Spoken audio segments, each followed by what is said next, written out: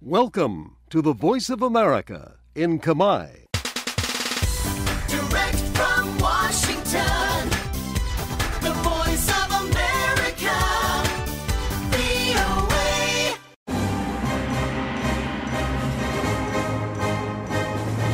សួស្តីប្រិយមិត្តអ្នកស្ដាប់ជាទីមេត្រីនៅក្នុងកម្មវិធីផ្សាយតាមវិទ្យុរបស់ VOA នៅរាត្រីថ្ងៃអង្គារទី6ខែកក្កដាឆ្នាំ2021នេះខ្ញុំលីម៉ូរីវ៉ាន់និងសហការីនៃក្រុមផ្សាយជាខេមរៈភាសា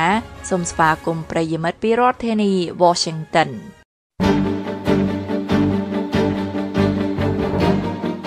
ជាកិច្ចចាប់ផ្ដើមលោកសឿនវឌ្ឍនានឹងជូនដើមរឿងព័ត៌មានសំខាន់លោក Biden បន្តទទូចឲ្យពលរដ្ឋចាក់វ៉ាក់សាំង COVID-19 មនុស្ស9នាក់ត្រូវបានចាប់ខ្លួនពីបទរៀបចំផែនការដាក់គ្រាប់បែកនៅទីក្រុងហុងកុង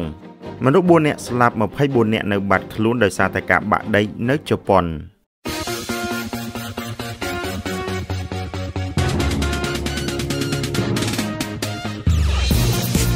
នៅក្នុងការផ្សាយរបស់ VOA នៅរាត្រីនេះយើងមានសេចក្តីរាយការណ៍អំពីរដ្ឋបាលខេត្តកោះកុងផ្ដល់ដីជាង 1000 ហិកតាឲ្យក្រសួងការពារជាតិរៀបចំតំបន់វិស្វកម្មយោធាខណៈពលរដ្ឋប្រឈមការបណ្តេញចេញមនុស្ស31នាក់ទៀតស្លាប់ដោយសារជំងឺ COVID-19 ខណៈអាជ្ញាធរកម្ពុជាបញ្ជាទិញក្តារមឈូសប្រមាណ 3000 ពីប្រទេសថៃហើយនឹងសេចក្តីរាយការណ៍អំពីអ្នកនិពន្ធជនជាតិអាមេរិកលាតត្រដាងប្រវត្តិសាស្ត្រសម័យទំនើបរបស់ប្រាសាទអង្គរវត្តលោកអ្នកនាងនឹងបានស្ដាប់សេចក្តីរាយការណ៍ទាំងនេះនិងសេចក្តីរាយការណ៍មួយចំនួនទៀតក្រោយព័ត៌មានអន្តរជាតិដែលនាំមកជូនដោយលោកសឿនវឌ្ឍនាចាសសូមអញ្ជើញលោកវឌ្ឍនាអរគុណអ្នកស្រីម៉ូរីវ៉ាន់បន្ទាប់ពីរដ្ឋបាលរបស់លោកមិនបានចាក់វ៉ាក់សាំងតាមតួលេខកំណត់ត្រឹមទិវាឯករាជ្យជាតិនោះលោកប្រធានាធិបតីโจ Biden នៅថ្ងៃអង្គារនឹងអំពាវនាវម្ដងទៀតឲ្យពលរដ្ឋអាមេរិកកាំងដែលមិនទាន់បានចាក់វ៉ាក់សាំងទៅចាក់វ៉ាក់សាំងដើម្បីការពារខ្លួននិងអ្នកដទៃទៀតប្រឆាំងនឹងវីរុសកូវីដ -19 ជាពិសេសវីរុសបំលែងថ្មីចុងក្រោយដែលគួរឲ្យព្រួយបារម្ភលោក Biden ត្រូវបានកំណត់ពេលថ្លែងសន្ទរកថានៅឯសេតាវិមានអំពីការទប់ទល់នឹងជំងឺ COVID-19 និងកម្មវិធីចាក់វ៉ាក់សាំងស្របពេលដែលមានកំណើនព្រួយបារម្ភអំពីវីរុសបំលែងថ្មីប្រភេទ Delta រីករាលដាលពេញប្រទេសរដ្ឋបាលរបស់លោក Biden បានកំណត់ថា 70% នៃពលរដ្ឋអាមេរិកកាំងពេញវ័យត្រូវទទួលបានវ៉ាក់សាំងយ៉ាងហោចណាស់មួយដូសត្រឹមថ្ងៃទី4ខែកក្កដាទីភ្នាក់ងារគ្រប់គ្រងនិងបង្ការជំងឺ CDC សហរដ្ឋអាមេរិកបានឲ្យដឹងកាលពីថ្ងៃសុក្រថាពលរដ្ឋអាមេរិកកាំង 67% បានចាក់វ៉ាក់សាំងមួយដូសនិង 47% បានចាក់2ដូសលោកប្រធានាធិបតីបានប្រកាសជោគជ័យមួយផ្នែកក្នុងទិវាបុណ្យឯករាជ្យជាតិកាលពីល្ងាចថ្ងៃអាទិត្យនៅឯសេតាវិមានជាកន្លែងដែលលោកនិងភរិយារបស់លោកគឺអ្នកស្រី Jill Biden បានស្វាគមន៍ភ្ញៀវកិត្តិយសប្រមាណ 1000 នាក់ដែលជាបុគ្គលិកជួរមុខទប់ទល់នឹងជំងឺ COVID-19 បុគ្គលិកដែលត្រូវបន្តការងារចាំបាច់និងសមាជិកយោធាទោះជាយ៉ាងណាលោកប្រធានាធិបតីបានប្រមានថាការប្រយុទ្ធប្រឆាំងនឹងវីរុសដែលបានសម្លាប់ប្រជាជនអាមេរិកកាំងជាង 60,000 នាក់មិនទាន់ចប់នៅឡើយទេ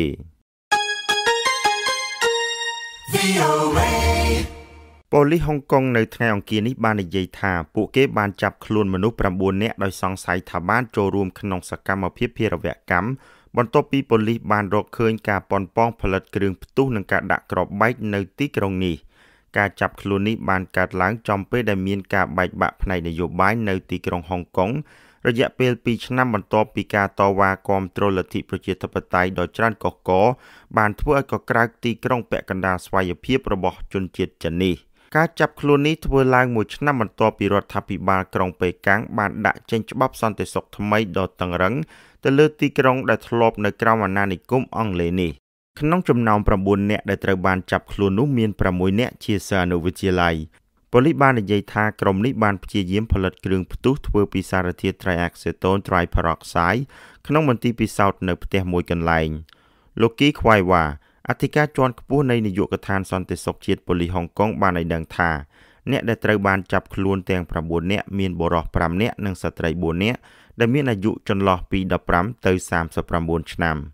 ប៉ូលីសក៏បានបង្កកទ្រព្យសម្បត្តិចំនួន$600,000ហុងកុងដែលពួកគេនិយាយថាអាចជាប់តាក់ទងនឹងផែនការនេះក្រុមអាជ្ញាធរបានឲ្យដឹងថាសមាជិកទាំងអស់នៃក្រុមនេះគ្រោងចាក់ចេញពីទីក្រុងហុងកុងជារៀងរហូតហើយពួកគេគ្រោងនឹងធ្វើវិធានសាសនានៅហុងកុងមុនពេលចាក់ចេញពីទីក្រុងនេះ មេដឹកនាំទីក្រុងហុងកុងគឺអ្នកស្រី Carrie Lam បានថ្លែងនៅក្នុងសន្និសីទសារព័ត៌មាននៅថ្ងៃអង្គារនេះថាអ្នកស្រីសង្ឃឹមថាសមាជិកសាធារណរដ្ឋនឹងថ្កោលទោសដោយបើកចំហចំពោះការគំរាមកំហែងនៃអំពើហិង្សា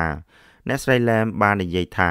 ស្រោមសម្បត្តិដែលមានម្សៅពណ៌សត្រូវបានបញ្ជូនទៅការិយាល័យរបស់អ្នកស្រីប៉ូលីសបានឲ្យដឹងនៅថ្ងៃអង្គារថាសារធាតុនេះកំពុងត្រូវបានវិភាគប៉ុន្តែពួកគេជឿថាវាមិនបង្កគ្រោះថ្នាក់ទេកាលពីខែធ្នូឆ្នាំ2019អាជ្ញាធរបានដោះគ្រាប់បែក2គ្រាប់នៅក្នុងសាលាកាតូលិកក្នុងតំបន់មួយ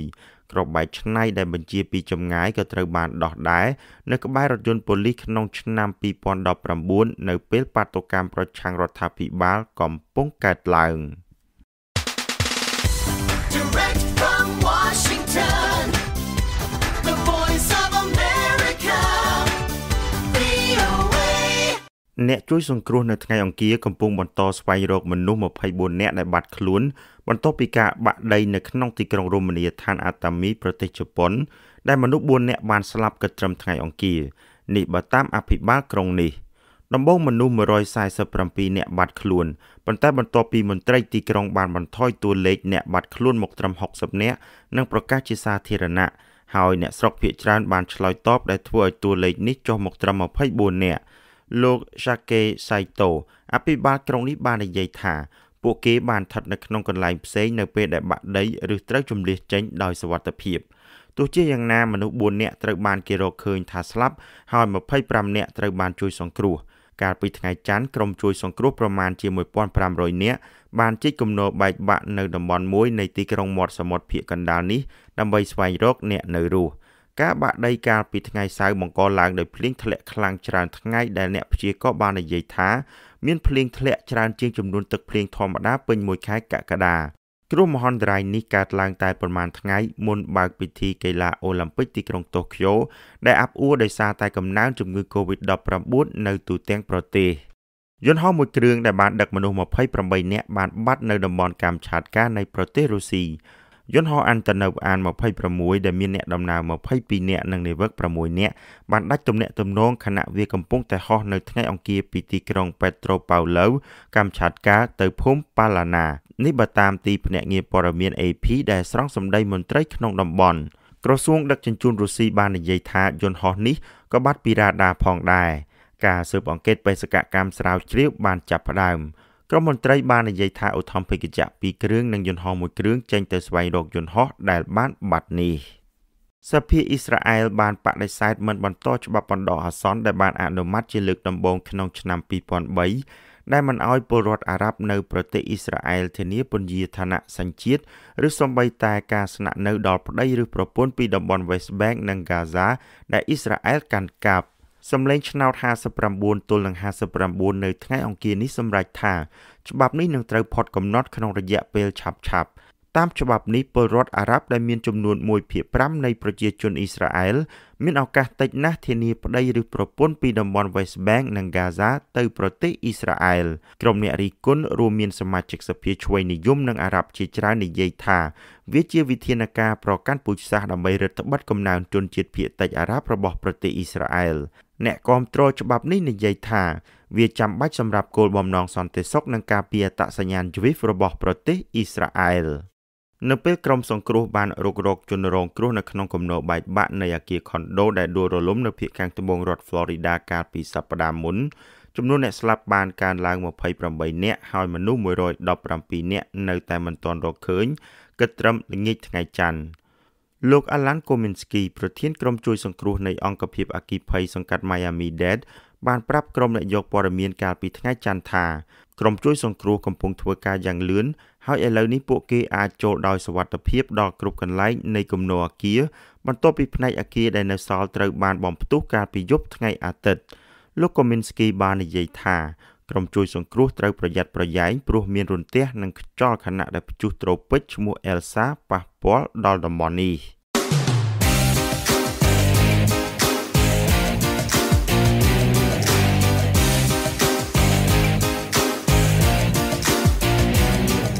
អស់លោកអ្នកនាងជាទីមេត្រីនៅក្នុងការផ្សាយរបស់ VOA ជាបន្តបន្ទាប់ទៅនេះលោកអ្នកនាងនឹងបានស្ដាប់សេចក្តីរាយការណ៍អំពីរដ្ឋបាលខេត្តកោះកុងផ្ដល់ដីជាង 1000 ហិកតាឲ្យក្រសួងការពារជាតិរៀបចំតំបន់វិស្មករយោធាគណៈពលរដ្ឋប្រឈមការបណ្តេញចេញមនុស្ស31នាក់ទៀតស្លាប់ដោយសារជំងឺ Covid-19 ខណៈអាជ្ញាធរកម្ពុជាបញ្ជាទិញក្តាមមឈូសប្រមាណ 3000 ពីប្រទេសថៃហើយនឹងសេចក្តីរាយការណ៍អំពីតើហេតុអ្វីបានជាចិនបង្កើតរូបិយប័ណ្ណ Digital ផ្ទាល់ខ្លួនហើយនៅក្នុងការផ្សាយ30នាទីចុងក្រោយរបស់យើងយើងមានសេចក្តីរាយការណ៍អំពីអ្នកនិពន្ធជនជាតិអាមេរិកកាំងលាតត្រដាងប្រវត្តិសាស្ត្រសម័យទំនើបរបស់ប្រាសាទអង្គរវត្តឯកអគ្គរដ្ឋទូតចិនចាក់ចេញពីរដ្ឋធានី Washington នៅពេលទំនាក់ទំនងរវាងប្រទេសទាំងពីរចុះទាបហើយនឹងសេចក្តីរាយការណ៍អំពីអ្នកជំនាញថាគ្រោះរាំងស្ងួតធ្ងន់ធ្ងរនិងភ្លើងឆេះព្រៃបង្ហាញពីការប្រែប្រួលបរិស្ថាន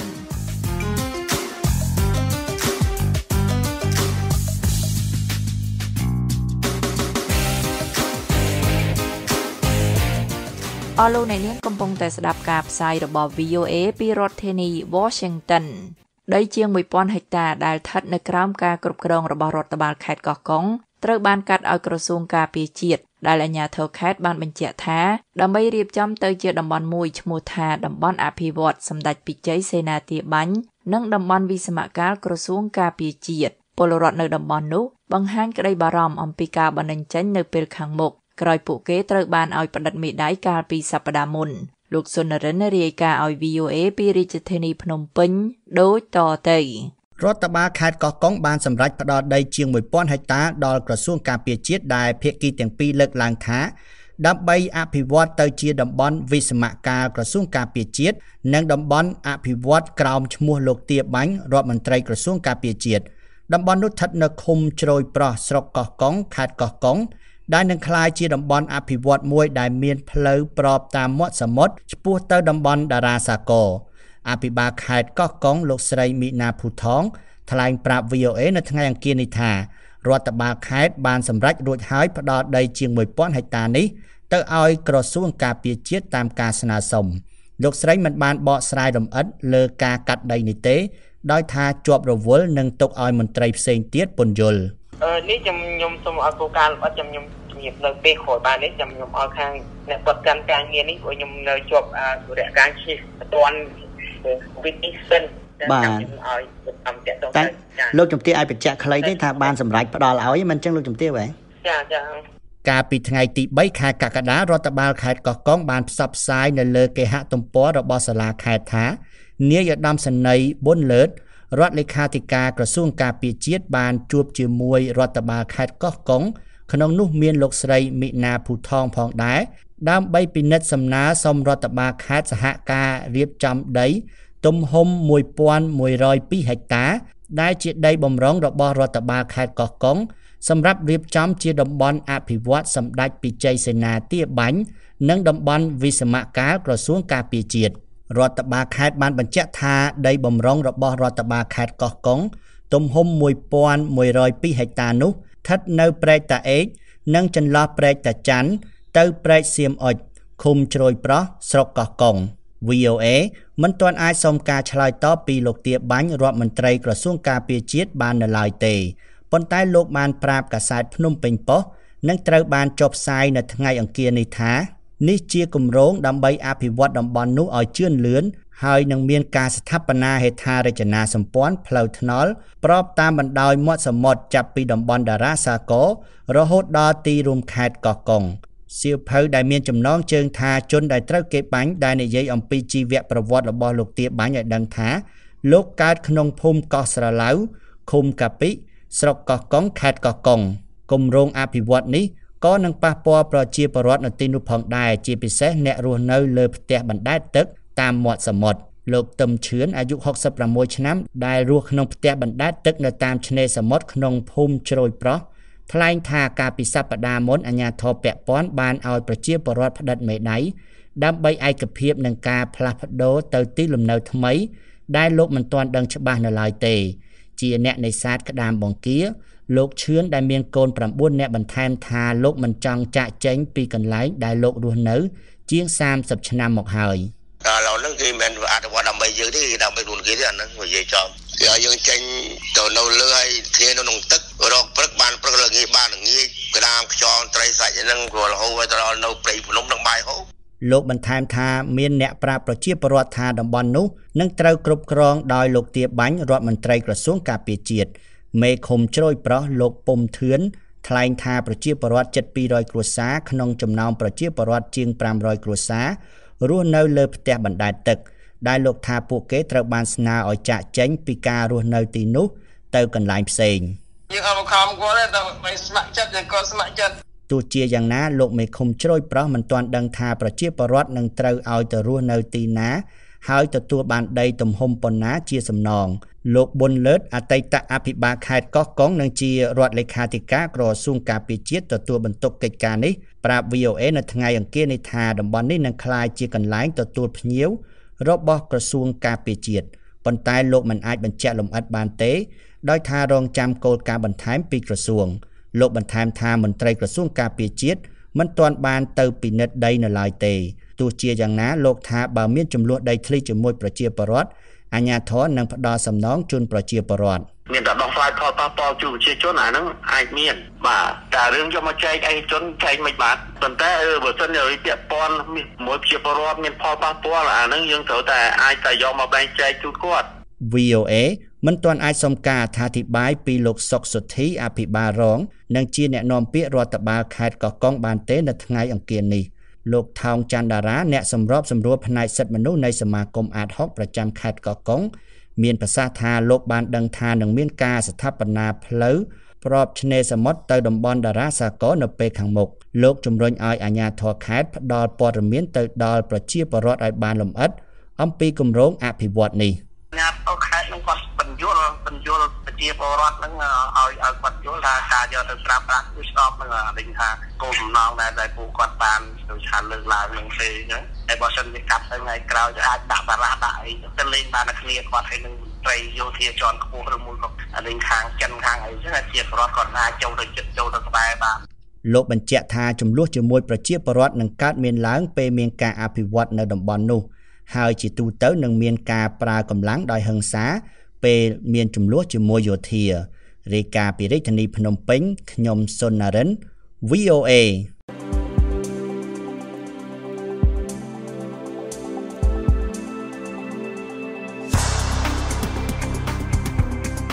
អស់លោកអ្នកនាងជាទីមេត្រី VOA សូមជម្រាបជូនលោកអ្នកនាងឲ្យបានជ្រាបថាលោកអ្នកនាងអាចស្ដាប់ការផ្សាយបន្តផ្ទាល់របស់ VOA ពីរលើកក្នុងមួយថ្ងៃការផ្សាយពេលព្រឹកគឺចាប់ពីម៉ោង 5 ដល់ម៉ោង 5:30 នាទីនិងការផ្សាយពេលរាត្រីចាប់ពីម៉ោង 8:30 នាទីដល់ម៉ោង 9:30 នាទីតាមរលកវិទ្យុកម្រិត 1575 Kilohertz សូមអរគុណ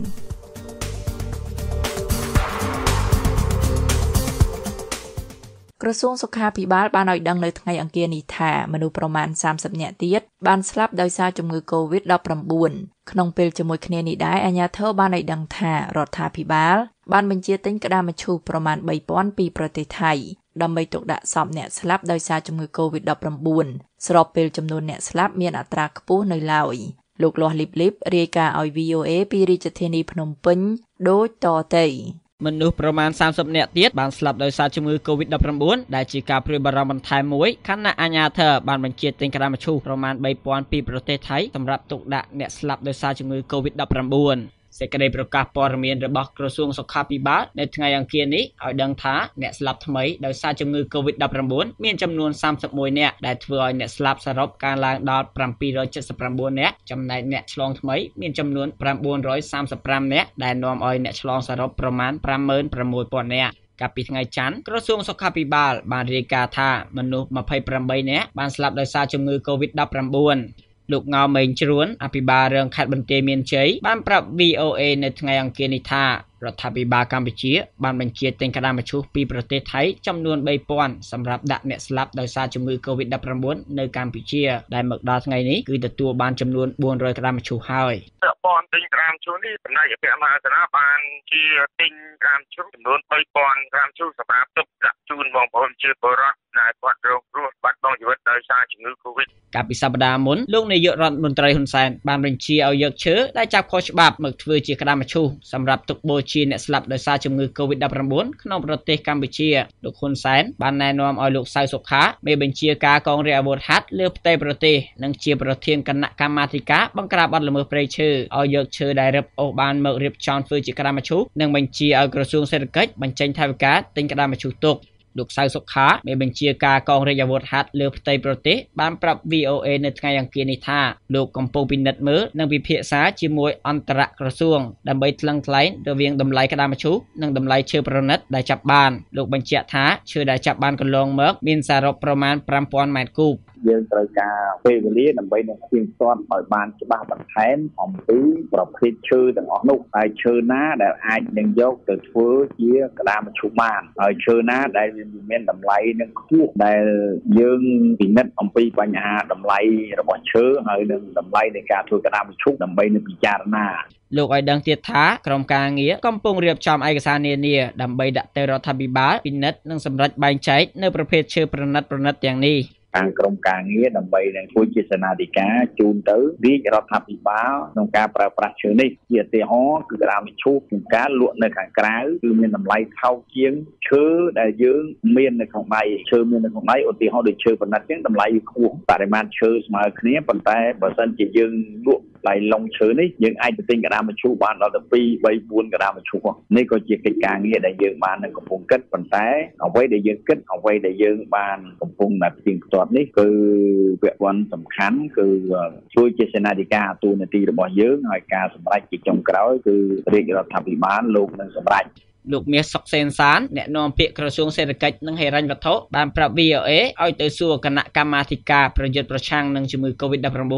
ដោយលោកថាក្រសួងសេដ្ឋកិច្ចត្រឹមតែជាអ្នកទម្លាក់ថវិកាសម្រាប់ការទិញតែប៉ុណ្ណោះរឿងចំនួនក្តារមឈូសត្រូវតែសុំសួរទៅគណៈកម្មការបាទគណៈកម្មការស្នើមកមិនចាំក្រសួងសេដ្ឋកិច្ចត្រៀមថវិកាទេបាទ VOA មិនទាន់អាចសុំការអត្ថាធិប្បាយពីរដ្ឋមន្ត្រីក្រសួងសុខាភិបាលលោកមុំប៊ុនហេងនិងអ្នកនាំពាក្យក្រសួងលោកហុកគឹមជេងបានទេលោកយងកំឯងប្រធានមជ្ឈមណ្ឌលប្រជាពលរដ្ឋដើម្បីអភិវឌ្ឍនិងសន្តិភាពប្រាប់ VOA នៅថ្ងៃអង្គារនេះថារដ្ឋាភិបាលគួរតែពិចារណានិងផ្អាកបណ្ដោះអាសន្ននៅមុខរបរណាដែលមានការជួបជុំមនុស្សច្រើនជាពិសេសការជួបជុំផឹកស៊ីដើម្បីកាត់បន្ថយការរីករាលដាលនៃជំងឺ Covid-19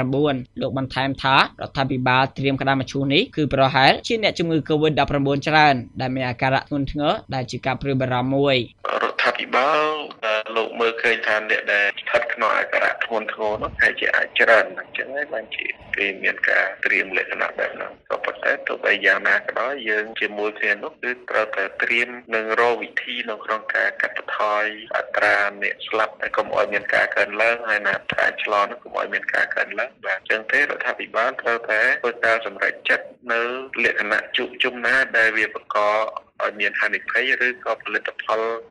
ណាដែលវាមានហានិភ័យដូចជាការផឹកគ្រឿងស្រវឹងអីហូរហើយជាដើមនោះបាទឬក៏ពិធីជួបជុំដែលមានការផឹកស៊ីជាដើមគួរតែមានការហាមឃាត់កុំឲ្យមានបាទដើម្បីយើងឈានទៅរកទៅកាត់បន្ថយអត្រានៃការឆ្លងហើយនិងអត្រានៃការស្លាប់គួរបញ្ជាក់ថាកាលពីកន្លងទៅក្រសួងសុខាភិបាលបានបញ្ជាក់ពីករណីឆ្លងជំងឺ Covid-19 បំលែងថ្មីប្រភេទ Delta ដែលមានកម្រិតឆ្លងខ្លាំងក្លាក្រសួងបញ្ជាក់ថាការចម្លងវីរុសបំលែងថ្មី Delta មានភាពសាហាវខ្លាំងជាងវីរុស Covid-19 បំលែងមុនប្រហែលដល់ទៅជាង15ដងខ្លាំងជាងការចម្លងពីពេលកន្លងទៅរាយការណ៍ពីរាជធានីភ្នំពេញខ្ញុំដោះលីប VOA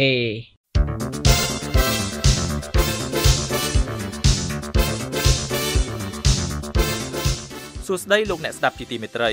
លោកអ្នកអាចតាមដានព័ត៌មានទាន់ហេតុការណ៍និងថ្មីបំផុតពី VOA តាមរយៈបណ្ដាញ Twitter VOA នាំមកជូនលោកអ្នកនៅព័ត៌មានសំខាន់និងដែលអាចទុកចិត្តបានអំពីប្រទេសកម្ពុជានិងអំពីប្រទេសនានាក្នុងពិភពលោកសូមលោកអ្នកចូលទៅកាន់អាស័យដ្ឋាន twitter.com/VOA Khmer រួចចុចពាក្យ Follow សូមអរគុណ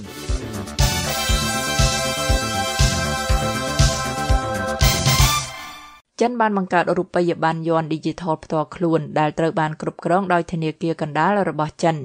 ទៅនេះសំលោកអ្នកនាងឆ្វេងយល់បន្ថែមអំពីប្រាក់យ័ន្ត Digital របស់ចិននេះតាំងពីជាង 1000 ឆ្នាំមុនចិនជាប្រទេសដែលនាំមុខគេក្នុងការកែប្រែវិស័យរូបិយប័ណ្ណបច្ចុប្បន្ននេះ ចិនសង្ឃឹមថាខ្លួននឹងក្លាយជាប្រទេសដំបូងគេក្នុងសកលលោកដែលគាំទ្ររូបិយប័ណ្ណ Digital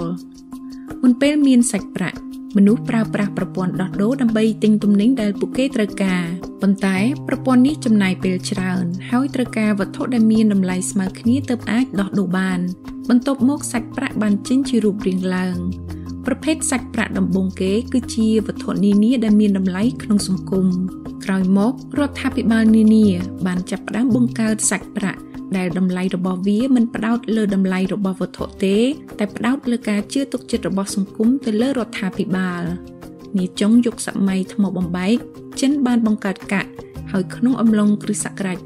800ចិនជាប្រទេសដំបូងគេដែលបានបង្កើតក្រដាសប្រាក់បើតាមប្រវត្តិសាស្ត្រក្រដាសប្រាក់ត្រូវបានផ្សារភ្ជាប់ទៅនឹងវត្ថុមានតម្លៃនានា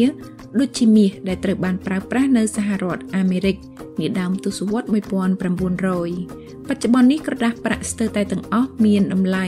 ដោយសារតែការជឿទុកចិត្តរបស់ប្រជាពលរដ្ឋទៅលើរដ្ឋាភិបាលរបស់ខ្លួនដែលបានបង្កើតក្រដាសប្រាក់នោះនិងដោយសារឆន្ទៈរបស់ពលរដ្ឋដែលទុករូបិយប័ណ្ណនោះសម្រាប់ប្រើប្រាស់នាពេលអនាគតការផ្លាស់ប្ដូរថ្មីបន្ទាប់ទៀតអាចនឹងប្រែក្លាយពីក្រដាសប្រាក់ទៅជាទម្រង់ Digital ទាំងស្រុងដែលរូបិយប័ណ្ណនេះត្រូវក្លាយទៅជាលេខកូដរបស់ប្រព័ន្ធកុំព្យូទ័រទោះសាច់ប្រាក់ខ្លះមានទម្រង់ Digital រួចស្រេចទៅហើយដោយសារវាអាចផ្ទេរចុះឡើងតាមប្រព័ន្ធអេឡិចត្រូនិកក្តីក៏អ្នកប្រើប្រាស់នៅតែអាចប្ដូរប្រាក់សន្សំក្នុងគណនីទៅជាក្រដាសប្រាក់បានក៏ប៉ុន្តែនៅក្នុងប្រព័ន្ធរូបិយប័ណ្ណ Digital ទាំងស្រុងគឺខុសពីនេះរូបិយប័ណ្ណ Digital ឬ Cryptocurrency ដូចជា Bitcoin អាចជួយឲ្យយើងដឹងពីប្រតិបត្តិការរបស់លុយ Digital បានក៏ប៉ុន្តែរូបិយប័ណ្ណទាំងនេះមិនស្ថិតក្នុងប្រព័ន្ធហិរញ្ញវត្ថុផ្លូវការនៅឡើយទេចំណែកឯរូបិយប័ណ្ណ Digital ដែលគាំទ្រដោយរដ្ឋាភិបាលមួយអាចក្លាយជាស្នូលនៃរូបិយប័ណ្ណស្របច្បាប់របស់រដ្ឋាភិបាលនោះបានខណៈដែលប្រទេសជាច្រើននៅជុំវិញពិភពលោកកំពុងស្វែងយល់ពីរូបិយប័ណ្ណ Digital ដែលគាំទ្រដោយរដ្ឋាភិបាលប្រទេសចិនបាននាំមុខប្រទេសដែលមានសេដ្ឋកិច្ចធំៗដទៃទៀតនៅក្នុងវិស័យនេះចិនគឺជាប្រទេសប្រកបដោយសក្តានុពលដែលអនុញ្ញាតឲ្យចិនបោះជំហានទៅមុខលឿនក្នុងវិស័យនេះដោយសារតែការប្រើប្រាស់ដ៏ទូលំទូលាយនៃបច្ចេកវិទ្យាដូចជាកម្មវិធីតាមទូរស័ព្ទ Alipay និង WeChat កម្មវិធីទាំងនេះធ្វើឲ្យពលរដ្ឋកាត់បន្ថយការប្រើប្រាស់ក្រដាសប្រាក់ធនាគារកណ្ដាលរបស់ចិនក៏បានប្រែក្លាយរូបិយប័ណ្ណមួយផ្នែកក្នុងប្រទេសទៅជារូបិយប័ណ្ណ Digital រួចហើយដែរហើយចិនក៏បានចាប់ផ្ដើមសាកល្បងចែកចាយរូបិយប័ណ្ណ Digital នោះទៅក្នុងទីក្រុងធំៗជាច្រើនរបស់ខ្លួនរដ្ឋាភិបាលចិនមើលឃើញផលប្រយោជន៍ជាច្រើនប្រសិនបើធនាគារកណ្ដាលរបស់ចិនអាចបង្កើតរូបិយប័ណ្ណយួន Digital មួយដែលអាចមានប្រជាប្រិយភាពជាអន្តរជាតិនិងអាចកាត់បន្ថយការប្រើប្រាស់ប្រាក់ដុល្លាររបស់សហរដ្ឋអាមេរិកនៅទូទាំងសកលលោកបានគិតត្រឹមចុងឆ្នាំ2020រូបិយប័ណ្ណរបស់ចិនមានប្រមាណ 2% នៅក្នុងទុនបម្រុងអន្តរជាតិរបស់ពិភពលោករីឯប្រាក់ដុល្លាររបស់សហរដ្ឋអាមេរិកមានប្រមាណ 70% ផលប្រយោជន៍នៃរូបិយប័ណ្ណ Digital គឺថា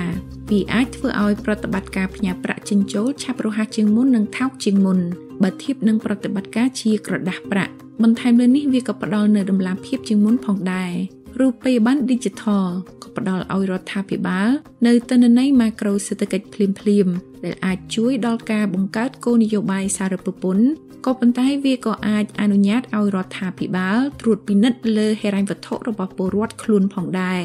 ការប្រមូលទិន្នន័យបែបនេះបានបង្កជាក្តីព្រួយបារម្ភថារដ្ឋាភិបាលចិនអាចប្រើប្រាស់ទិន្នន័យរូបិយប័ណ្ណដើម្បីបង្ក្រាបទៅលើគណនីហិរញ្ញវត្ថុរបស់សកម្មជនសិទ្ធិមនុស្សនិងក្រុមដែលរងការធ្វើទុកបុកម្នេញដូចជាក្រុមជនជាតិភាគតិច Uyghur ជាដើមដោយឡែករូបិយវត្ថុយួន Digital ក៏អាចអនុញ្ញាតឲ្យអ្នកប្រើប្រាស់ផ្ញើប្រាក់ចេញចូលដោយវិធីនានាដោយមិនចាំបាច់ត្រូវការប្រព័ន្ធ SWIFT ដែលជាប្រព័ន្ធទូរគមនាគមន៍ហិរញ្ញវត្ថុអន្តរធនាគារពិភពលោកហើយដែលត្រូវបានប្រើប្រាស់យ៉ាងទូលំទូលាយការមិនឆ្លងកាត់ប្រព័ន្ធ SWIFT នេះអាចនឹងអនុញ្ញាតឲ្យមានការគេចវេះពីការដាក់ទណ្ឌកម្មផ្នែកហិរញ្ញវត្ថុពីសហរដ្ឋអាមេរិកឬពីបណ្ដាប្រទេសផ្សេងទៀតបានដោយងាយជាងមុនស្របពេលជាមួយគ្នានេះសហរដ្ឋអាមេរិកក៏បានយកចិត្តទុកដាក់កាន់តែខ្លាំងឡើងលើការបង្កើតរូបិយប័ណ្ណដុល្លារ Digital ផងដែរកាលពីដើមឆ្នាំ2021សមាជិកសភាអាមេរិកបានសាកសួរលោក Jerome Powell ប្រធានធនាគារកណ្ដាលអាមេរិកនិងអ្នកស្រី Janet Yellen រដ្ឋមន្ត្រីហិរញ្ញវត្ថុអាមេរិកអំពីលទ្ធភាពនៃការបង្កើតរូបិយប័ណ្ណដុល្លារ Digital នេះលោក Powell ថ្លែងថាការប្រែក្លាយក្រដាសប្រាក់ដុល្លាររបស់អាមេរិកទៅជារូបិយប័ណ្ណ Digital គឺជាផែនការអាទិភាពចម្បងមួយពីរដ្ឋធានី Washington ខ្ញុំទីនសុកស្រីនិត VOA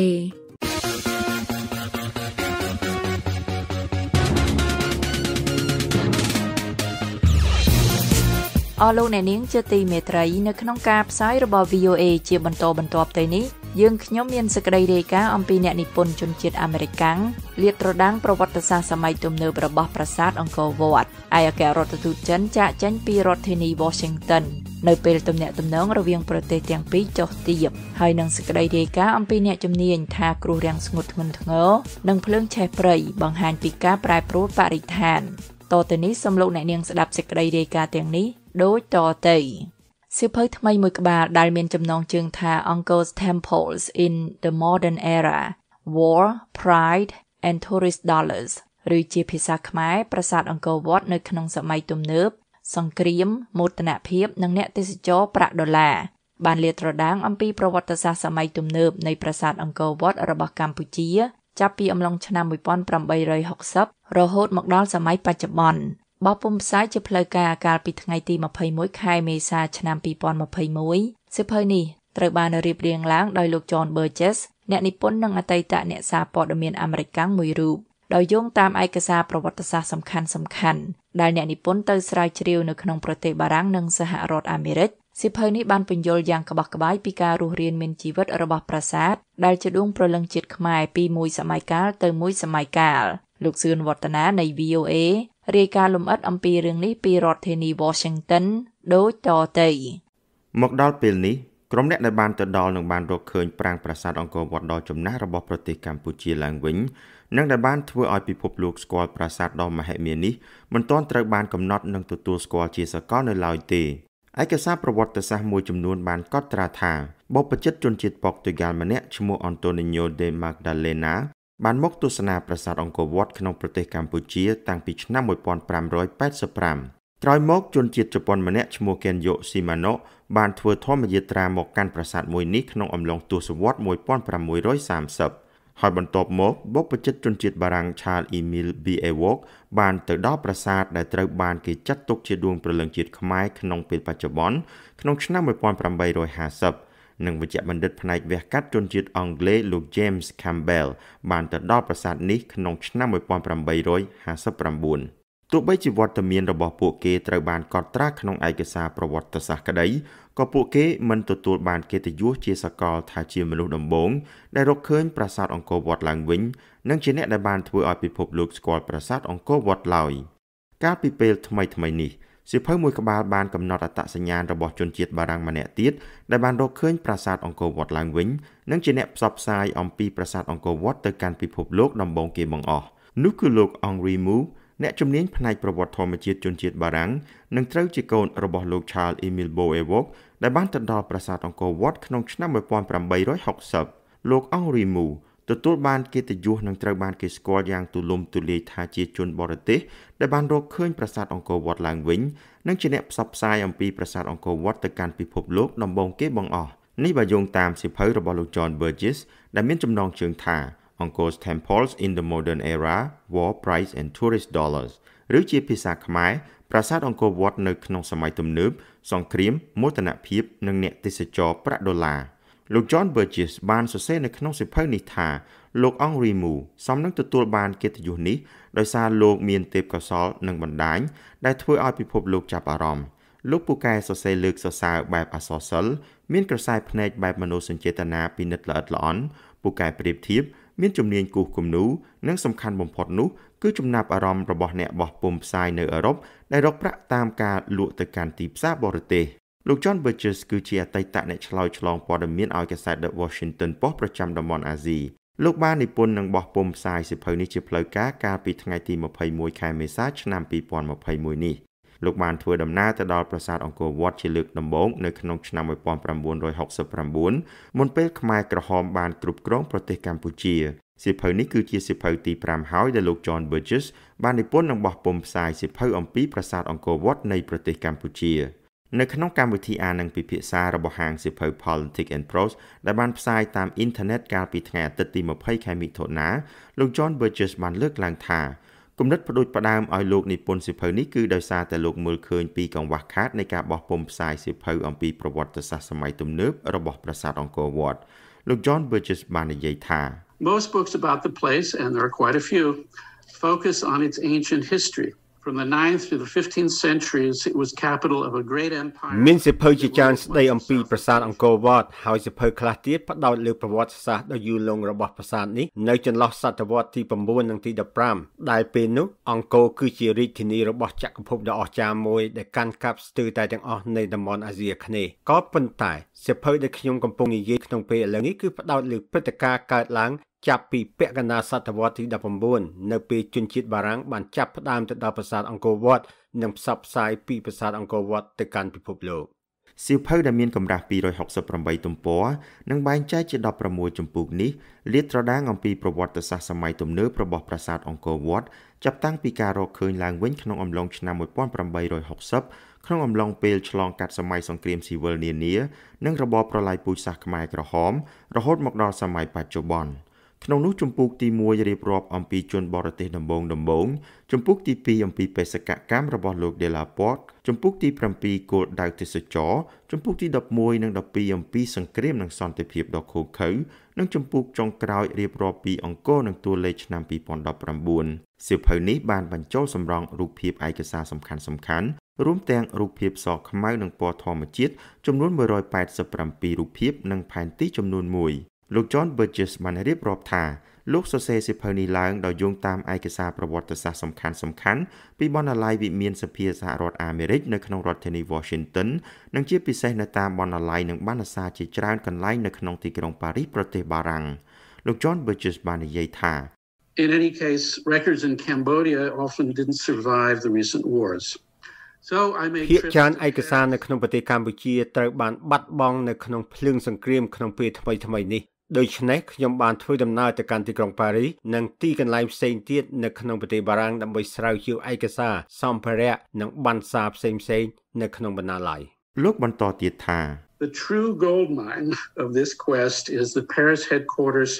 of an organization known កន្លែងសំខាន់បំផុតគឺទីស្នាក់ការប្រចាំទីក្រុងប៉ារីសនៃអង្គការមួយដែលមានឈ្មោះថា École Française d'Extrême Orient ឬអង្គការ EFEO ត្រួតត្រាប្រាសាទអង្គរវត្តអស់រយៈពេលជិត7ទសវត្សរ៍ហើយបុគ្គលិកនៃទីនោះជួយយកចិត្តទុកដាក់ខ្លាំងណាស់ពួកគេជួយយកឯកសារទាំងកេសនៃសម្ភារៈច្បាប់ដើមដែលមានដូចជាកំណត់ត្រាសរសេរដៃរបស់បុរាណវិទូគំនូរស្ថាបត្យកម្មនានារបាយការណ៍ប្រចាំខែអំពីអភិរក្សសម្បត្តិនិងសូម្បីតែរបាយការណ៍របស់ប៉ូលីសផងដែរសៀវភៅ Angkor's Temples in the Modern Era ឬប្រាសាទអង្គរវត្តនៅក្នុងសម័យទំនើបក៏បានរៀបរាប់ពីមូលហេតុនៃការបាត់បង់វត្ថុបុរាណពីប្រាសាទអង្គរវត្តផងដែរសង្គ្រាមការហុំព័ទ្ធដោយរុក្ខជាតិនិងការធ្វើសម្បុករបស់សត្វប្រចៀវបានធ្វើឲ្យវត្ថុបុរាណជាច្រើនតោននៅប្រាសាទអង្គរវត្តរងការខូចខាតក្រៅពីនេះវត្ថុបុរាណដ៏មានតម្លៃទាំងនេះក៏ត្រូវបានទាហានជើងទឹកបារាំងម្នាក់ដែលក្រោយមកបានក្លាយខ្លួនជាបុរាណវិទូគឺលោក Louis de la Porte បានដឹកជញ្ជូនពីប្រទេសកម្ពុជាទៅកាន់ប្រទេសបារាំងការដឹកជញ្ជូននេះធ្វើឡើងនៅពេលដែលលោក Louis de la Porte បានចុះមកបំពេញបេសកកម្មនៅក្នុងប្រទេសកម្ពុជាក្នុងឆ្នាំ1873ក្រោមការគាំទ្រផ្នែកច្បាប់និងផ្នែកហិរញ្ញវត្ថុរបស់ The Société de Géographie ឬសង្គមភូមិសាស្ត្របារាំងហើយការជួញដូរវត្ថុបុរាណនៅប្រទេសបារាំងក៏ជាមូលហេតុសំខាន់មួយទៀតនៅពីក្រោយការនាំយកវត្ថុបុរាណនិងរូបចម្លាក់ពីប្រទេសកម្ពុជាទៅកាន់ប្រទេសបារាំងផងដែរកិច្ចការដឹកជញ្ជូនវត្ថុបុរាណទម្ងន់រាប់តោនតាមផ្លូវដ៏លំបាកដោយគ្មានបច្ចេកវិទ្យាទំនើបដូចសម័យបច្ចុប្បន្នរបស់លោក Louis de la Porte ត្រូវបានគេចាត់ទុកថាជាការដឹកជញ្ជូនដ៏មហិមាយ៉ាងណាក៏ដោយលោក John Burgess បានកត់សម្គាល់ថាភាគច្រើនប្រជាជនខ្មែរបានធ្វើការងារធ្ងន់ធ្ងរនិងពិបាកនៅក្នុងការដឹកជញ្ជូនខាងលើនេះបើយោងតាមសៀវភៅរបស់លោក John Burgess មូលហេតុចម្បងមួយដែលបារាំងចង់បានរូបចម្លាក់និងវត្ថុបុរាណពីកម្ពុជាព្រោះបារាំងឃើញថានៅក្នុងសារមន្ទីរជាតិរបស់ចក្រភពអង់គ្លេសមានការដាក់តាំងបង្ហាញនៅរូបចម្លាក់ Elgin's Marbles និង Rosetta Stone ហើយរូបចម្លាក់និងវត្ថុបុរាណពីប្រាសាទអង្គរវត្តគឺជាវត្ថុដ៏មានតម្លៃកម្រដែលអាចឲ្យបារាំងប្រកួតប្រជែងជាមួយនឹងអង់គ្លេសបានក្នុងការសម្ញែងវត្ថុដ៏កម្រទាំងនេះបាន សៀវភៅនេះបានឲ្យដឹងទៀតថាក្រៅពីបារាំងរូបចម្លាក់ឬវត្ថុបុរាណនៅក្នុងប្រាសាទអង្គរវត្តមួយចំនួនបានបាត់បង់ដោយសារតែអ្នកទេសចរបរទេសមួយចំនួនបានលួចយកទៅតាមខ្លួនខ្លះត្រូវបានអ្នកស្រុកលួចហើយខ្លះទៀតក៏ត្រូវបាត់បង់ក្រោមការត្រួតត្រារបស់កងទ័ពព្រះចក្រអធិរាជជប៉ុនក្នុងឆ្នាំ1941ផងដែរលោក John Burgess ថាភាគច្រើននៃវត្ថុបុរាណកម្រដែលយើងឃើញនៅក្នុងបរិវេណប្រាសាទអង្គរមិនមែនជាវត្ថុបុរាណពិតទេភាគច្រើនសុទ្ធតែជារបស់ធ្វើថ្មីដាក់ជំនួសហើយរូបចម្លាក់និងវត្ថុបុរាណពិតត្រូវបានគេប្រមូលទុកដើម្បីអភិរក្សនិងការពារដោយសុវត្ថិភាពដោយឡែកនៅចំពុកទី7គោលដៅទេសចរនៃសៀវភៅប្រាសាទអង្គរវត្តនៅក្នុងសម័យទំនើបលោក John Burgess បានសរសេររៀបរាប់ពីការសាយភាយនៃកិត្តិនាមរបស់ប្រាសាទអង្គរវត្តដ៏អស្ចារ្យទៅកាន់ពិភពលោកដែលបានកើតឡើងមិនយូរប៉ុន្មានក្រោយដំណឹងនៃការរកឃើញប្រាសាទដ៏មហិមានេះឡើងវិញការនេះបានជំរុញឲ្យមនុស្សម្នាជាច្រើននៅជុំវិញពិភពលោកចង់មកទស្សនានៅក្នុងឆ្នាំ1872ជនបរទេសស្ត្រីដំបូងគេដែលបានឈានជើងជាន់ទឹកដីអង្គរគឺជាស្ត្រីជនជាតិអង់គ្លេសអ្នកស្រី William Charles Yelverton នៅពេលនោះអ្នកស្រីគឺជាអ្នកនិពន្ធអំពីការធ្វើដំណើរដែលចូលចិត្តធ្វើអ្វីដែលប្លែកនិងក្លាហានក្រោយមកទៀតជនល្បីៗមានឈ្មោះបោះសម្លេងជាច្រើនរូបបានមកទស្សនាប្រាសាទអង្គរវត្តរបស់កម្ពុជាក្នុងនោះរួមមានតារាកំប្លែង Charlie Chaplin ឬសាក់ឡូនិងតារាសម្ដែងអ្នកស្រី Paulette Goddard ដែលត្រូវជាប្រពន្ធរបស់លោក Charlie Chaplin នៅពេលនោះក៏បានមកទស្សនាប្រាសាទអង្គរវត្តក្នុងឆ្នាំ1936នៅក្នុងទសវត្សរ៍1950អតីតប្រធានាធិបតីសហរដ្ឋអាមេរិកលោក Richard Nixon ដែលកាលនោះកាន់តំណែងជាអនុប្រធានាធិបតីនិងភរិយារបស់លោកបានមកបំពេញទស្សនកិច្ចនៅប្រាសាទអង្គរវត្តដែរអ្នកស្រី Jacqueline Kennedy ដែលត្រូវជាភរិយាអតីតប្រធានាធិបតីសហរដ្ឋអាមេរិកលោក John F Kennedy ក៏បានមកទស្សនាប្រាសាទអង្គរវត្តដែរនៅក្នុងឆ្នាំ1967មុនពេលប្រទេសកម្ពុជាបានធ្លាក់ក្នុងរបបប្រល័យពូជសាសន៍ដ៏ឃោរឃៅរបស់ពួកខ្មែរក្រហមដែលបានប្រែក្លាយប្រទេសកម្ពុជាទៅជាវាលពិឃាតនៅក្នុងអំឡុងសម័យសង្គ្រាមវៀតណាមនាឆ្នាំ1972ប្រាសាទអង្គរវត្តបានរងគ្រោះភាគច្រើនដោយសារតែការទុកចោលមិនទទួលបានការមើលថែទាំដែលបានធ្វើឲ្យរុក្ខជាតិដុះព័ទ្ធបំផ្លាញប្រាសាទហើយវងប្រជាបានចូលធ្វើសម្បុកពាសពេញតួប្រាង្គប្រាសាទបន្ថែមលើនេះសង្គ្រាមបានបណ្ដាលឲ្យប្រាង្គប្រាសាទអង្គរវត្តដ៏មហិមានេះរងការខូចខាតពីគ្រាប់កាំភ្លើងខ្លះៗផងដែរប៉ុន្តែប្រាសាទនេះមិនរងគ្រោះពីការទម្លាក់គ្រាប់បែកនោះទេលោក John Burgess បានថ្លែងថាWe're lucky that overall there's very little battle damage. There was one incident in which government troops fired. ជាសំណាងណាស់ដែលមានការខូចខាតតិចតួចប៉ុណ្ណោះដោយសារមានហេតុការណ៍មួយដែលកងទ័ពរដ្ឋាភិបាលសម័យនោះបានបាញ់ចូលទៅក្នុងប្រាសាទហើយបានបង្កឲ្យបាត់បង់ជីវិតមនុស្សមួយចំនួននិងខូចខាតថ្មប្រាសាទខ្លះៗលោកបន្ថែមថា But the US Air Force never bombed Angkor. ប៉ុន្តែទ័ពអាកាសសហរដ្ឋអាមេរិកមិនបានទម្លាក់គ្រាប់បែកលើប្រាសាទអង្គរវត្តឡើយហើយជាទូទៅទាហានបានបង្វែរកំណងកំភ្លើងចេញឆ្ងាយពីប្រាសាទតែនៅតែមានការខូចខាតខ្លាំងដោយសារការមិនយកចិត្តទុកដាក់សន្តិភាពដ៏ឃោរឃៅគឺជាចំណងជើងនៃចម្ពោះទី12នៃសៀវភៅ Angkor Temples in the Modern Era ឬប្រាសាទអង្គរវត្តនៅក្នុងសម័យទំនើបដែលរៀបរាប់ពីព្រឹត្តិការណ៍ដែលបានកើតឡើងនៅក្នុងប្រាសាទអង្គរវត្តក្នុងអំឡុងរបបខ្មែរក្រហមនៅក្នុងឆ្នាំ1975ព្រះសង្ឃនៅទូទាំងប្រទេសកម្ពុជាទាំងនៅក្នុងខេត្តសៀមរាបនិងនៅប្រាសាទអង្គរវត្តត្រូវបានទាហានខ្មែរក្រហមចាប់ផ្សឹកនិងបង្ខំឲ្យទៅធ្វើការដោយប្រជាជនទូទៅព្រះសង្ឃភាគច្រើនត្រូវបានទាហានខ្មែរក្រហមសម្លាប់ចំពោះទី12នេះបានរៀបរាប់ថាក្នុងឆ្នាំ1976ក្រោមការគ្រប់គ្រងរបស់របបខ្មែរក្រហមប្រាសាទបុរាណត្រូវបានពួកទាហានយកធ្វើជាកន្លែងស្តុកអាវុធកន្លែងវឹកហាត់ទ័ពនិងកន្លែងជួសជុលយានយន្តចំណែកនៅក្បែរប្រាសាទប្រែរូបដែលមានចំណាស់ប្រមាណ 1000 ឆ្នាំត្រូវបានគេយកធ្វើជាទីលានប្រហារជីវិតមនុស្សនិងរណ្ដៅកប់សាកសពលោក John Burgess បាននិយាយថាមេដឹកនាំខ្មែរក្រហមប៉ុល ពតនៅក្នុងឆ្នាំ1976បានប្លន់យកមនោគមវិជ្ជាមួយមកប្រើប្រាស់ដើម្បីបញ្ចុះបញ្ចូលប្រជាជនលោក John Burgess បាននិយាយថាមេដឹកនាំខ្មែរក្រហមប៉ុល ពតនៅក្នុងឆ្នាំ1976បានប្លន់យកមនោគមវិជ្ជាមួយមកប្រើប្រាស់ដើម្បីបញ្ចុះបញ្ចូលប្រជាជនខ្មែរដោយការនោះប៉ុល ពតបានថ្លែងក្នុងសន្ទរកថាមួយថាបើសិនជាប្រជាជនរបស់យើងអាចសាងសង់អង្គរបានយើងអាចសាងសង់អ្វីគ្រប់យ៉ាងក្រោយរបបប្រល័យពូជសាសន៍ខ្មែរក្រហមបានដួលរលំទៅប្រទេសកម្ពុជារួមទាំងប្រាសាទអង្គរវត្តបាននឹងកំពុងឆ្លងកាត់ការអភិវឌ្ឍនានាក្នុងកំឡុងពេលជាង4ទសវត្សរ៍កន្លងទៅនេះ ហើយនៅថ្ងៃទី14ខែធ្នូឆ្នាំ1992តំបន់អង្គរវត្តរួមទាំងប្រាសាទអង្គរវត្តត្រូវបានចុះក្នុងបញ្ជីបេតិកភណ្ឌពិភពលោកសម្បត្តិវប្បធម៌រូបីជារៀងរាល់ឆ្នាំមុនវិបត្តិរាតត្បាតនៃជំងឺ Covid-19 អ្នកទេសចរក្នុងស្រុកនិងក្រៅស្រុកជាច្រើនអ្នកបានមកទស្សនាប្រាសាទអង្គរវត្តដ៏ចំណាស់មួយរបស់កម្ពុជានៅក្នុងឆ្នាំ2019អ្នកទេសចរបរទេសប្រមាណ2លាន2សែននាក់បានមកទស្សនាប្រាសាទនេះប៉ុន្តែនៅឆ្នាំ2020ភាពអ៊ូអរនៅជុំវិញបរិវេណប្រាសាទអង្គរវត្តដ៏បុរាណនេះបានផ្លាស់ប្ដូរទាំងស្រុងលោក John Burgess បានលើកឡើងថា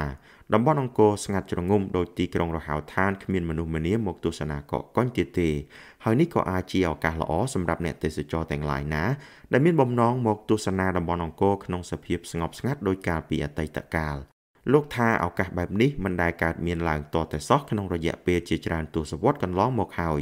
ទោះបីជាខ្សត់ភ្ញៀវទេសចរហើយអាជីវកម្មជាច្រើនត្រូវបានបិទទ្វារក៏ដោយក៏ប្រទេសកម្ពុជានិងប្រជាជនខ្មែរនឹងមិនបោះបង់ប្រាសាទអង្គរវត្តឲ្យនៅកណ្ដោចកណ្ដែងកណ្ដាលព្រៃទុកឲ្យរុក្ខជាតិនិងសត្វប្រចៀវរុករានទន្ទ្រានបំផ្លិចបំផ្លាញបេតិកភណ្ឌពិភពលោកដែលជាដួងព្រលឹងជាតិខ្មែរដោយកាលពីសម័យកម្ពុជាស្ថិតក្រោមអាណានិគមបារាំងនោះឡើយពីរដ្ឋធានី Washington ខ្ញុំសឿនវឌ្ឍនា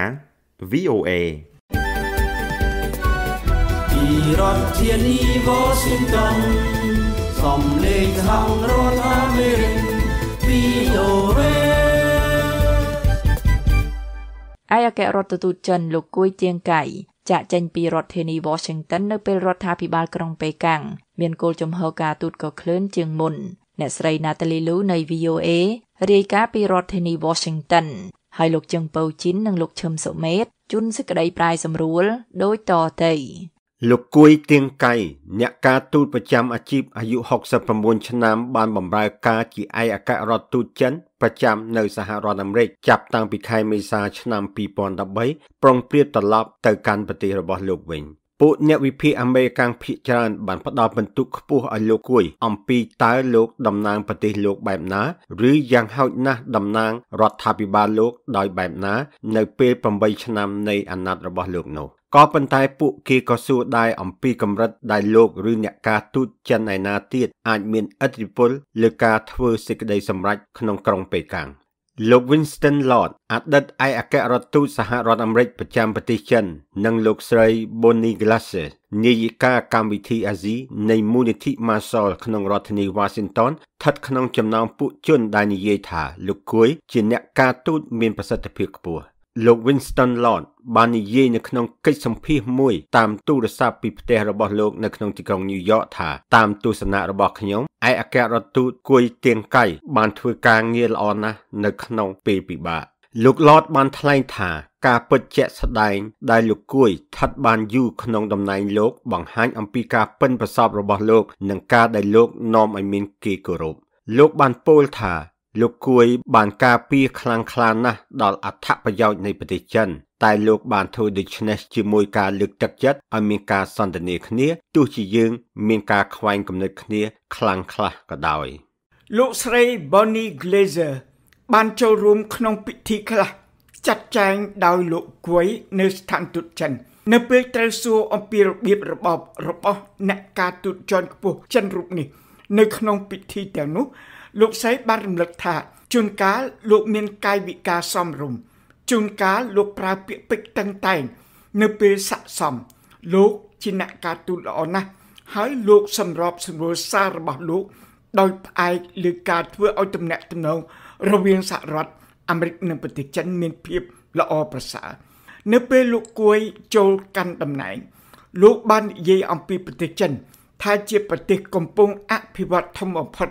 ហើយថាសហរដ្ឋអាមេរិកជាប្រទេសអភិវឌ្ឍធំបំផុតលោកបានថ្លែងថាទំនាក់ទំនងរវាងប្រទេសទាំងពីរត្រូវបានជំរុញដោយផលប្រយោជន៍ជួបប្រសពគ្នារវាងប្រទេសយើងទាំងពីរនិងការទទួលខុសត្រូវរួមដែលយើងមានដូចគ្នាក្នុងការថែរក្សាសន្តិភាពពិភពលោកឧបត្ថម្ភផ្ចង់ផ្ដើមការអភិវឌ្ឍដោយចីរភាពនិងសេដ្ឋកិច្ចសាកល8ឆ្នាំបន្ទាប់មកការតាក់ទងគ្នារវាងប្រទេសទាំងពីរនេះបានធ្លាក់ចុះដល់កម្រិតទាបបំផុតក្នុងពេលជាច្រើនទសវត្សរ៍នៅពេលរដ្ឋាភិបាលប៉េកាំងបានបញ្ជូនពួកអ្នកការទូតថ្មី ដែលត្រូវពណ៌នាថាជាពួកចចអ្នកចម្បាំងលោកលតបានមានប្រសាសន៍ថាទោះជាមនុស្សពេញចិត្តនឹងការលូតលាស់សេដ្ឋកិច្ចនៃប្រទេសចិនក៏ដោយក៏របៀបដោះស្រាយការទូតបែបពួកចចអ្នកចម្បាំងការបង្ក្រាបនៅក្នុងប្រទេសសកម្មភាពអរិភាពនៅប្រទេសក្រៅបាននាំឲ្យមានការចុះថមថយនៃការយល់ឃើញនៅទូទាំងពិភពលោកអំពីប្រទេសចិនតែយ៉ាងណាក៏ដោយក៏ទាំងលោកលតនិងទាំងលោកស្រី Glazer មិនយល់ថាលោកគួយជាផ្នែកមួយនៃពួកអ្នកការទូតចិនបែបថ្មីនេះទេលោកលតបាននិយាយនៅក្នុងសេចក្តីសម្ភាសន៍តាមទូរស័ព្ទនោះថាជាប្រពៃណីពួកអ្នកការទូតមានការទទួលខុសត្រូវធំ3ទោះជានៅក្នុងប្រទេសណាដែលលោកអ្នកតំណាងក៏ដោយបន្ថែមពីលើការតំណាងប្រទេសរបស់ពួកគេនិងផលប្រយោជន៍របស់ប្រទេសពួកគេឯកអគ្គរដ្ឋទូតមានកាតព្វកិច្ចរាយការណ៍អំពីព្រឹត្តិការណ៍នៅក្នុងប្រទេសដែលពួកគេទៅធ្វើការនិងផ្ដល់អនុសាសន៍ខាងការធ្វើគោលនយោបាយលោកលតបានពោលថាគេរំពឹងថាឯកអគ្គរដ្ឋទូតចិននៅ Washington នឹងផ្ដល់ឲ្យពួកមន្ត្រីនៅក្រុងប៉េកាំងនៅស្ថានភាពពិតប្រាកដនៃប្រទេសអាមេរិកដែលមានសារៈសំខាន់ណាស់តែលោកបានបន្ថែមថាប្រហែលមានការពិបាកសម្រាប់លោកគួយឬអ្នកការទូតចិនណាម្នាក់និយាយត្រង់ទាំងអស់លោកលតបានមានប្រសាសន៍ថាខ្ញុំយល់ថាឯកអគ្គរដ្ឋទូតអាមេរិកមានការងាយស្រួលជាងឯកអគ្គរដ្ឋទូតចិនប្រសិនបើឯកអគ្គរដ្ឋទូតយើងបញ្ជូនការយល់ឃើញស្មោះត្រង់មកអាមេរិកឧទាហរណ៍ដូចជាមិនយល់ស្របជាមួយអ្វីដែលរដ្ឋាភិបាល Washington កំពុងធ្វើឬមួយនិយាយថាការយល់ឃើញរបស់ចិនសមហេតុផលការនេះនឹងត្រូវគោរពគេរំពឹងថាឯកអគ្គរដ្ឋទូតយើងនិយាយត្រង់លោកឬលោកស្រីមិនគួររករឿងបន្ទុះសារាយឬនិយាយល្អហួសនៅក្នុងទស្សនៈរបស់ពួកគេអំពីប្រទេសដែលពួកគេទៅប្រចាំការនោះទេអ្វីដែលពួកគេត្រូវធ្វើគឺការទៀងត្រង់លោកលតបាននិយាយថាពួកឯកអគ្គរដ្ឋទូតចិនប្រហែលមានការពិបាកច្រើនជាងមុនមានការពិបាកជាងមុនខាងនយោបាយសម្រាប់ឯកអគ្គរដ្ឋទូតចិននៅទីនេះដែលវិលត្រឡប់ទៅកាន់ទីក្រុងប៉េកាំងវិញហើយនិយាយថាលោកអ្នកបានធ្វើខុសថាការយល់ឃើញរបស់អាមេរិកសមហេតុផលលោក David Stilwell បានបម្រើការជាឧបការីរដ្ឋមន្ត្រីការបរទេសសហរដ្ឋអាមេរិកសម្រាប់ការិយាល័យអាស៊ីខាងកើតនិងតំបន់មហាសមុទ្រប៉ាស៊ីហ្វិកពីខែមិថុនាឆ្នាំ2019ដល់ខែមករាលោកបាននិយាយថាទ្វេគ្រោះរបស់លោកគួយមានឫសគល់ក្នុងវប្បធម៌នយោបាយក្នុងក្រុងប៉េកាំងលោក David Stilwell បាននិយាយនៅក្នុងកិច្ចសម្ភាសន៍មួយតាមទូរស័ព្ទពីទីក្រុង Honolulu ថាខ្ញុំមានអារម្មណ៍អាណិតលោកគួយក្នុងពេល8ឆ្នាំកន្លងទៅនេះលោកស្ថិតនៅចន្លោះថ្មមួយដុំនិងកន្លែងរឹងមួយក្នុងឋានៈលោកជាបរិះនៅនឹងកន្លែងក្នុងក្រុង Washington តែម្ដងលោកមានការទទួលខុសត្រូវនិយាយប្រាប់រដ្ឋាភិបាលក្រុងប៉េកាំងអំពីអ្វីគួររំពឹងពីរដ្ឋបាលថ្មីតែយ៉ាងណាក៏ដោយការនិយាយថាអគ្គលេខាធិការបកស៊ីគួរបដូរទិសគួរសម្របសម្រួលអាចមានន័យថាជាការរិះគន់ទៅវិញនៅក្នុងលទ្ធិបុគ្គលនិយមដែលនៅជុំវិញលោកស៊ីការរិះគន់មិនត្រូវបានអត់ឱនឲ្យបានឡើយលោក David Stilwell បាននិយាយថាលោកសម័យក្នុងចិត្តថាលោកគួយបានឃើញគ្រោះថ្នាក់រទេះភ្លើងជិតកើតមានតែលោកមិនអាចធ្វើអ្វីដើម្បីបញ្ឈប់រទេះភ្លើងនេះបានទេឬមួយលោកមិនអាចគេចចេញពីផ្លូវដែកបានទេដោយប្រើពាក្យគ្រោះថ្នាក់រទេះភ្លើងលោកបានថ្លែងថាលោកនិយាយយោងដល់ការយល់ដឹងនៅក្នុងក្រុងប៉េកាំងអំពីការចុះថមថយនៅក្នុងទំនាក់ទំនងទ្វេភាគីលោក David Stilwell បានមានប្រសាសន៍ទៀតថាពីកន្លែងដែលខ្ញុំអង្គុយការបដូរទិសបានហួសពេលយូរមកហើយពីរដ្ឋធានី Washington ខ្ញុំជឹងពូជីនខ្ញុំឈឹមសុមេត VOA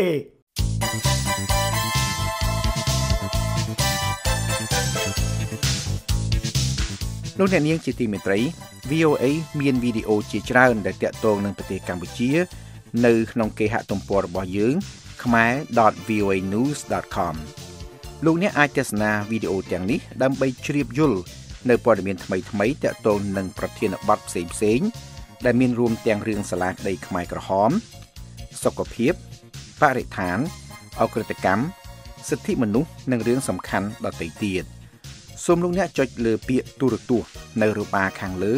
ហើយចុចលើវីដេអូណាដែលលោកអ្នកចង់ទស្សនាសូមអរគុណ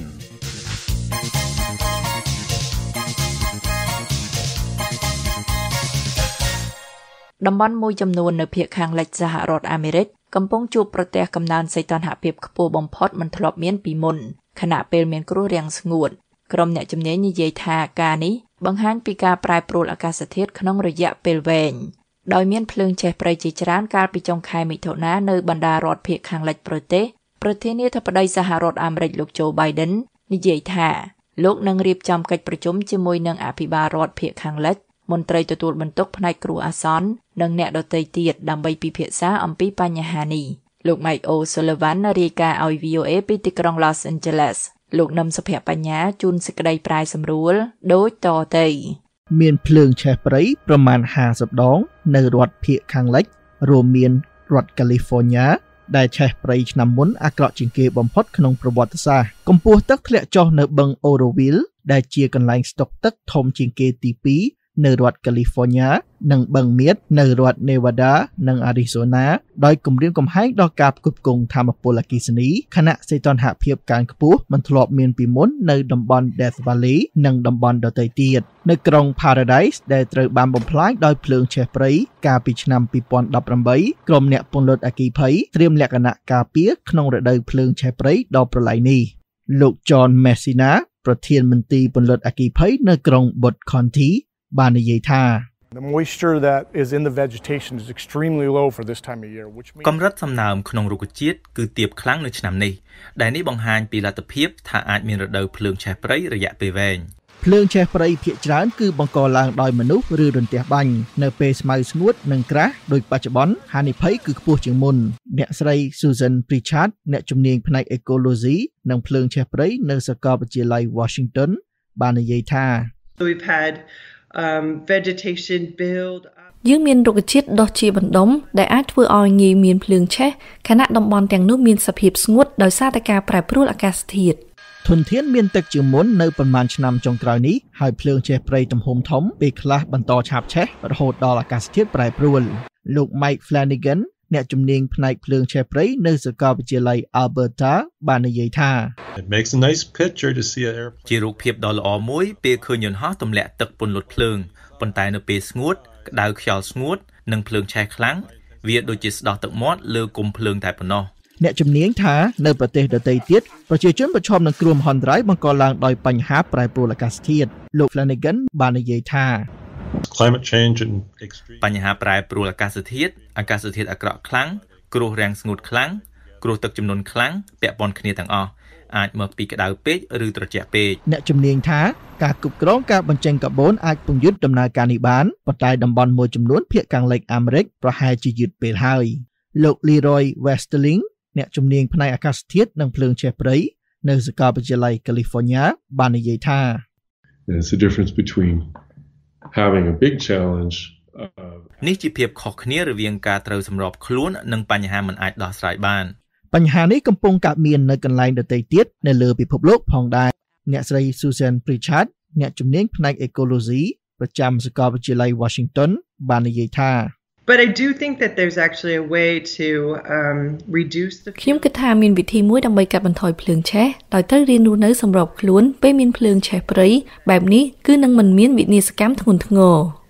អ្នកស្រីបន្តថាយើងអាចគ្រប់គ្រងការគំរាមកំហែងបានស្របពេលកាត់បន្ថយការបញ្ចេញកាបូនដែលកំពុងធ្វើឲ្យអាកាសធាតុប្រែប្រួលពីរាជធានីភ្នំពេញខ្ញុំនឹមសុភបញ្ញា VOA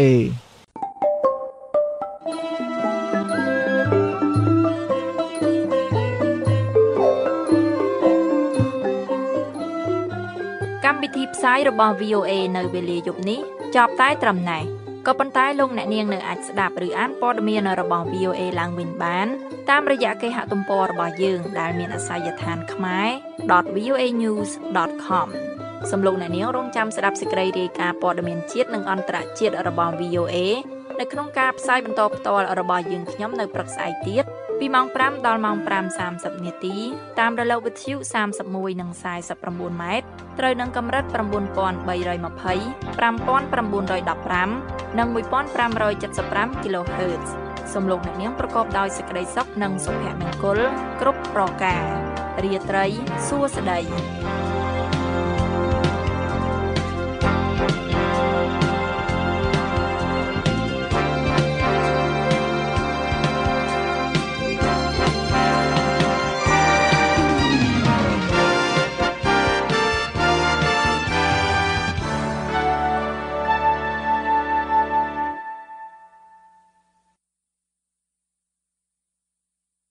This program has come to you from the Voice of America, Washington.